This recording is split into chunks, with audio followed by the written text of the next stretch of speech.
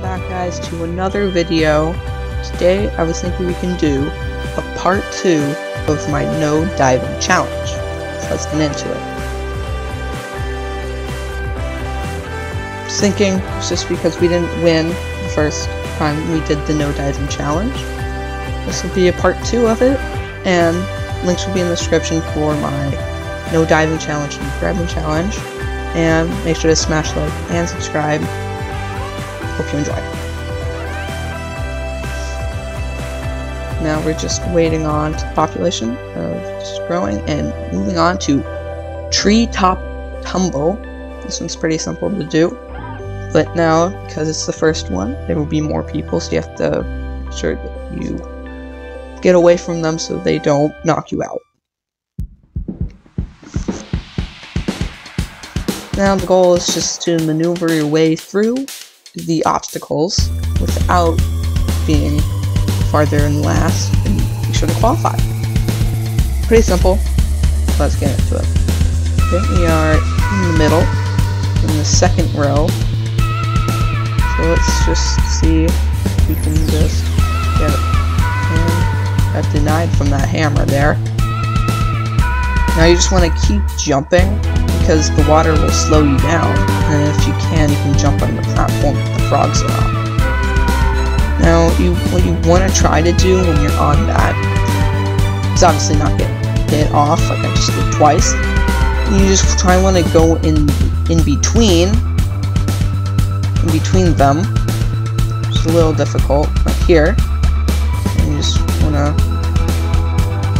maneuver your way out of there. Now, bouncing leaf head to go on the top. I'm not doing so great, but maybe we can recover this. Now on the rhinos, you just want to stay away from them and just pass them. Real simple. That was there, so that was a little unfortunate. Now just bouncing this lily pad into this slide, and I didn't qualify there, but I'm supposed to qualify in there. Just easy as that. There we go. And moving on to the next round. Now we got to the next one, which is Night Fever. This one is just go down the hill there and just avoiding the spinning blades and barbed spikes and not just falling off, but just racing to the end. Let's see if we can do this. My goal is just to actually get a win, so let's see. And the last end, those 3 bridges lift up, so you have to figure out which one to go on next by timing it.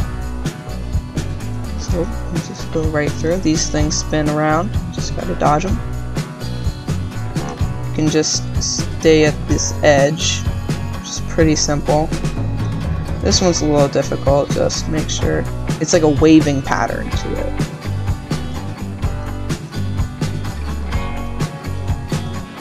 Go, made it through there, and just timed that right. I got hit there, but still made it through. This, you just want to wait for that to be finished and just go near the edge. Man, but I fell off there.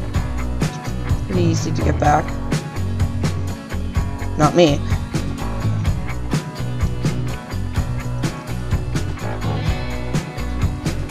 Man, not doing so great on this one.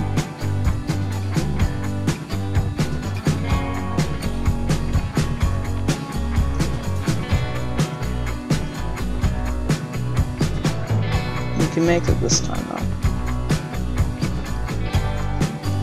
Almost there, guys. Just gotta cross this bridge, and we made it and qualified. Moving on to the next. Now moving on to the next round, we have the swiveler. This one's pretty simple without timing. In the center, there will be a fan spinning around in the direction you will be walking. And then on the sides, there will be these bars trying to knock you off or to delay you so the fan can push you Pretty simple survival game. And see, we got this. Okay, we are close to the front, middle though. Good. Just wanna jump over these obstacles. Yeah. Just so. Just jump over these. Just hammers, which I did not do. And qualify. Pretty simple. Pretty easy. Every time you win a survival game, you get a gold medal. Now moving on to the next one, we have Tiptoe, which will be the 4th round. Let's see if we got this. This one's pretty simple. You just gotta follow where people move and just find out where bright blocks are. But over time they fade away, so you can't really see them, so you have to memorize them. But since I'm not able to dive over the holes where the non-able to stand on platforms would be, it's a little difficult. So let's see. Just gotta follow where people move. Right there. Just gotta figure it out.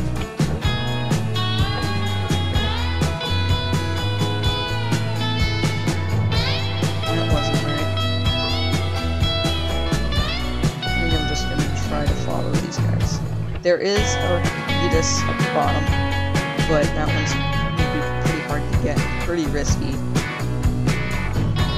Just follow these people. Only 9 can qualify, so half of these people right here.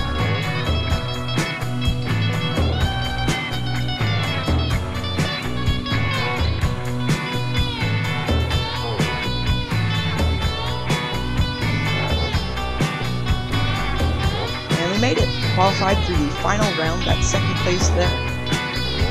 About 20%. Let's move on to the final round.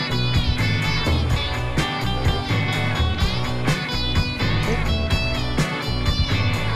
So we have 10 qualified. Let's see